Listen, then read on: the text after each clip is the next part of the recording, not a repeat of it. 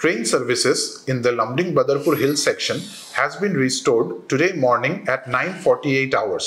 The first train, Humsafar Express, passed through Dibalong and now regular train movement has started in the section.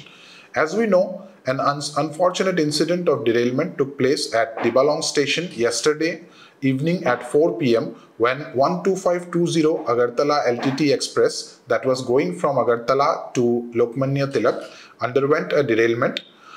Thankfully, however, there has been no incident of any casualty or any major injury as a result of this derailment. The passengers of this train have already been transported and a special rake was arranged for them by NF Railway to transport them to their destinations.